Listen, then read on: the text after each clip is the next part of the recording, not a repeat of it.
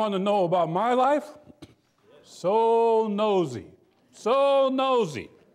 Well, I'll tell you, I was born in Baltimore, Maryland on July the 2nd, 1908, in what was called a nice colored neighborhood in Baltimore, Division Street around Pennsylvania Avenue. My mother and my father were both hard workers. My mother was a school teacher, and my father worked for the B&O Railroad, which in those days was a good job for a colored man. They both insisted that my brother and I get an education. They were so adamant about that.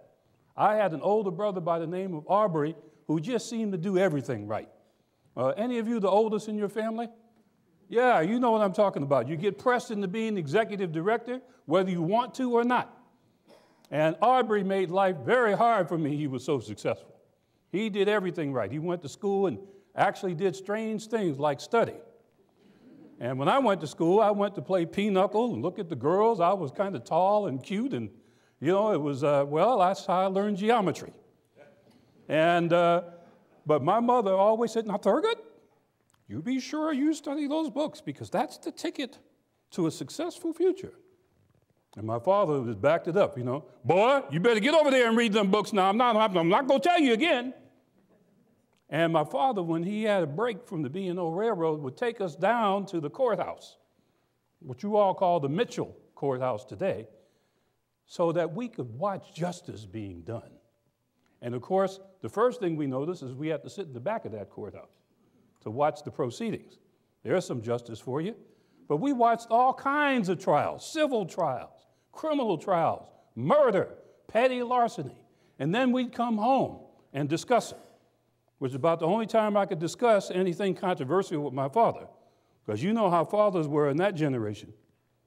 They had the last word, even if it wasn't the right word.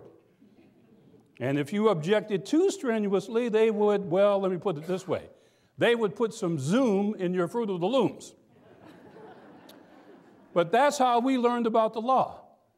And my brother Aubrey was interested more in science. And when he went to school, we went to the school that was called a normal school, a colored normal school. Now, that was the most ridiculous term for a school I had ever heard. There was nothing normal about it. It was segregated. It was inferior to the white school, and they had nerve enough to call it a normal school. I figured after a while, they just said, let's just go on and call it Frederick Douglass or something reasonable. And we went to that school. And every time I would get on the teacher's nerves, which was pretty frequently, the teacher would send me down in the basement where the furnace is with a copy of the Constitution and make me memorize portions of the Constitution in the basement. I want to tell you, by the time I graduated from Frederick Douglass High School, I knew every word in that Constitution. I didn't know what it meant, but I knew every word in that Constitution. Now, Aubrey and I didn't get along all that well. He was just too much to follow. He went up there to Lincoln University, about an hour and a half from Baltimore up there in Oxford, Pennsylvania, and he studied all those exotic subjects, biology and chemistry and subjects that I even had trouble spelling. And he put a lot of pressure on me back there behind him. But my mother said, Thurgood, what are you going to do when you graduate from high school? Well, Mama, I'm going to do what most boys do when they graduate from high school. They go to work. See, back in those days, in the teens and 20s, you didn't automatically go to college when you came out of high school. You went to work. So going to college was a big thing. Aubrey had already gone to college. He was doing well up there at Lincoln. So I eventually applied and got accepted at Lincoln University. And when I got up there were about 150, 200 colored male students up there at that school, but not a single colored teacher. Not one. Not one.